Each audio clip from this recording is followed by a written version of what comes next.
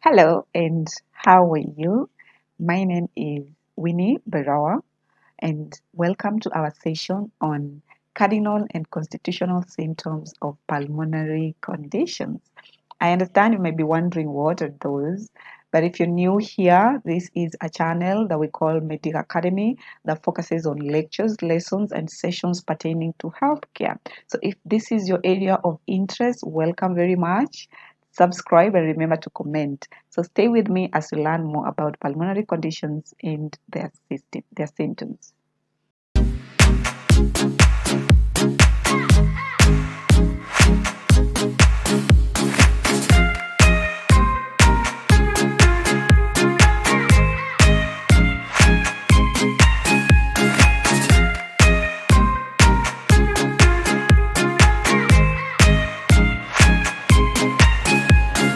Let's introduce what those big words meant up there: the constitutional and the cardinal symptoms. So let's start first with the cardinal symptoms. Cardinal symptoms, it means symptoms that are related to the chest and thorax, or rather it means symptoms that are directly reflecting the chest or the thoracic region. For example, coughing. Coughing, or when someone coughs, the first thing you will think about are either the lungs or organs around the thorax or the respiratory system. However, there are signs and symptoms that a patient can display that may not be directly relating to the respiratory system, but they are actually displaying a condition that is pulmonary related. So these symptoms, we call them the constitutional symptoms. So we say these are symptoms relating us to the chest and the thorax, but they are not part of the chest.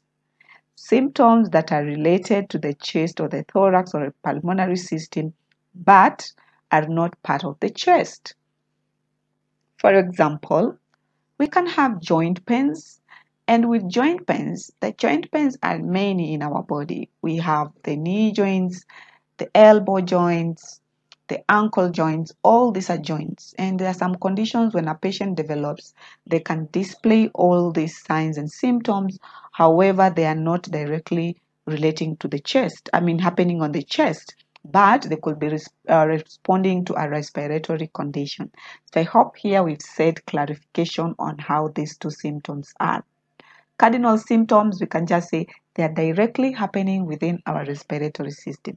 Constitutional symptoms, on the other hand, we can say they're symptoms that are happening in other parts of the body, but they are related to the chest or they are related to the respiratory conditions. And this is the main purpose of this class. We are going to explore all these symptoms one by one, but I want to start with the cardinal symptoms, or other people in other books, refer to them as breathlessness, shortness of breath, difficulty in breathing. All these are allowed names that you can use in the place of dyspnea. And with dyspnea, we're told it can easily be displayed with conditions such as asthma, COPD, what you call the congestive, or chronic obstructive pulmonary disease. Sorry, it can also be in the interstitial lung diseases, myocardial dysfunction, obesity, and also anemia. So characteristically, we are told to look at dyspnea in different arenas. You can look at dyspnea based on the speed of onset. So if it is sudden, if it is gradual, if it is intermittent, all this speed of set or onset will display different conditions. Then the duration of the dyspnea. Then we have timing. When does it happen? If it's happened early morning, it refers to different conditions. If it is referring to paroxysmal nocturnal, that is happening at night, it also displays different case of illnesses. And then we have the state of position, like when does our patient experience this particular dyspnea? So we have dyspnea that happens when our patient is in supine position, and this dyspnea, the experience, we call it the orthopnea. So orthopnea is dyspnea that comes up when a patient is in a supine position. And then we have platypnea. This is now a state whereby the patient is developing dyspnea when they're in their upright position. And interestingly, the platypnea is cleared when the patient goes back to supine position. Interesting, right? And then the other part you can look at dyspnea is in terms of severity. How severe is the state? And you can use that to describe the condition. So the cardinal symptom that mostly we look at in respiratory system condition is the dyspnea. That is number one. Number two is chest pains. And of course, pain is something no one can ignore. And what happens with pain when we have it in our chest area? So we're being told that with pain, our patient ends up being unable to breathe properly, or they are not able to expand their cavities adequately to take in oxygen or to inspire and expire. And for this purpose, it can lead to complications or status such as hypoventilation. The patient can develop atelectasis, a state where we say the alveoli can collapse. And you can also have a state of retention or retained secretions, because it is through our breathing that we are able to consolidate and, pull out all the secretions from our systems and cough them out. But where there is pain in our chest, we end up unable to breathe adequately or to cough adequately for us to allow proper air entry or air exit. And for that, then the complications of hypoventilations, atelectasis, and the retentions of the secretions. So now pain can be in many forms. It can be acute, chronic, pleuritic, localized. All this can come about or can be described on the pain. So starting with the localized pain, here we are looking at pain that is constant and does not spread to other areas. So we are being told localized pain on the chest refers to rib fractures, or rather it will be guiding us of state of rib fractures or traumas. It could also be indicating to us status of pleural infections like empyemas. It could also be a sign of malignancy. And it could also be a sign of systemic lupus erythematosus, SLE. So the pain on the chest, it's happening directly on the chest, but like we are saying, it can be acute, chronic, pleuritic, or localized. And localized here, we are saying it's a constant pain that is indicative of conditions such as rib fractures, pleural infections like empyemas, malignancies, or even erythematosis. But what of the pleuritic chest pain? So with pleuritic chest pains, this is pain that mostly is increased or is perpetrated by status of either breathing in or out, or movements or change of position, and so on. So with the pleuritic chest pain, it indicative of conditions such as pulmonary embolism or infarction. It also indicates pulmonary pleurism or pneumothorax. So pain brings out many or indicates many conditions, but you need to understand the nature. If it is acute, chronic, pleuritic, or localized, then you can use that state to get an accurate description of the illness that you could be handling for your patient. The other cardinal sign is cough. And cough in physiology, we treat it as a reflex, a reflection, or a reflex to different stimulants. It could be coughing due to allergic reaction. Some people cough due to congestion in a particular area, or they're congested in a given place. So with cough, we need to understand it based on the nature or characteristics such as productive or non-productive. Productive cough means cough that comes out with sputum. So people, other books or other medics can describe it as wet cough. Sorry, wet cough. Yes, a cough that comes with sputum. Non-productive, on the other side, does not accompany any secretions, or it's not accompanied by any sputum. So we call it also dry cough. But with cough, you can also describe it with duration, if it is acute, subacute, or chronic cough. So with acute cough, this is cough that has been in existence for less than 3 weeks. With cough that has been existing for more than 3 weeks but less than 8 weeks, then we call it subacute. And then we have the state of chronic cough, which is cough that has been existing for more than 8 weeks. So if we have existence of cough in all these states, this can also be guiding of the different conditions that can be present in our patient. And the other part is sputum production. Sputum can also be sometimes referred as expectorant or expectorations, discharges, or flames. So all these are names that can be used to refer to it.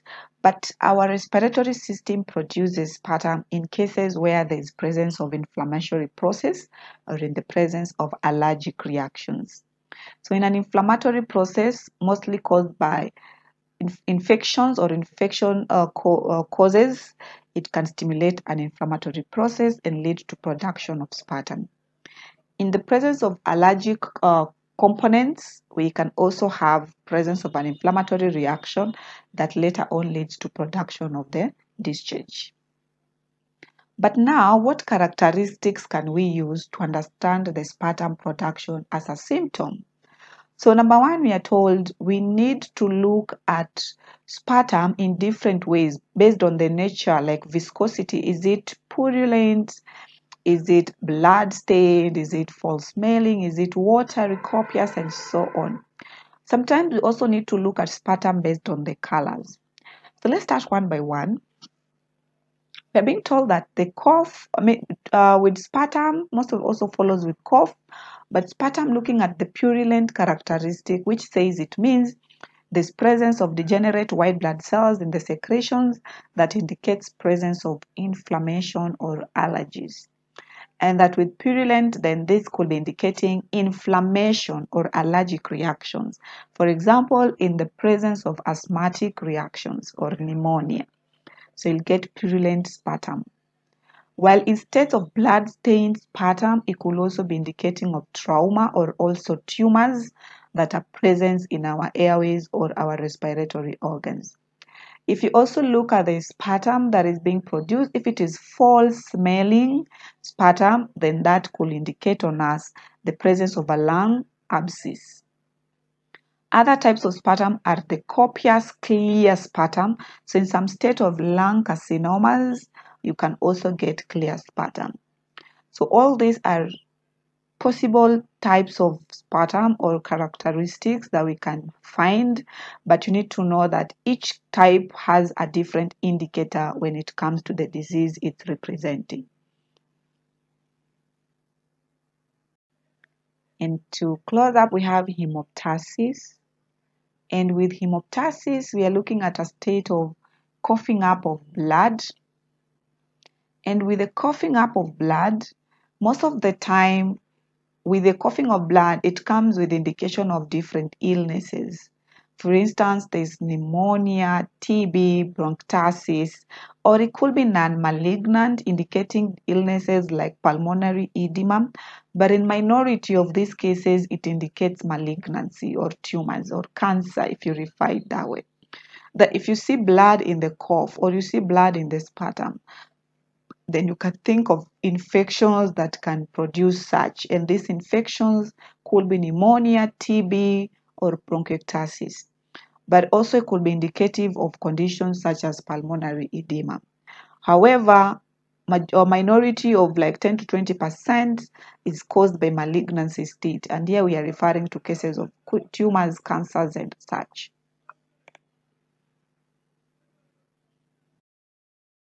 And here we come to the constitutional symptoms. And with constitutional symptoms, we had introduced it and said, these are symptoms that refers to conditions that are happening in our respiratory systems, but the symptoms are happening in other parts of the body. So let's highlight these symptoms. We will not do all of them one by one because most of them are self-explanatory. So let's start off. We have fever. And fever is a state of high temperatures in our bodies. Most of the time we like to refer state of like 37.9 or 38 degrees Celsius and so on. We also have sweats or sweating. And sweats Um, Also is known as dysphoria, where we have either night sweats, morning sweats, general sweats. All these can be part. We have voice changes or hoarseness. There's presence of anorexia. There could be edema, and we're looking at extremities, that is either the limbs, the upper and the lower limbs. There's presence of joint pains. There's fatigue, that we sometimes also call it malaise, and we can have state of weight loss. Now, these are constitutional. They are not directly happening on the chest, but they are indicating a state of respiratory illness. So you'll find, let's say in pneumonia, the patient can give us symptoms of the coughing, the hemoptysis. The patient will give us the complaints of dyspneas.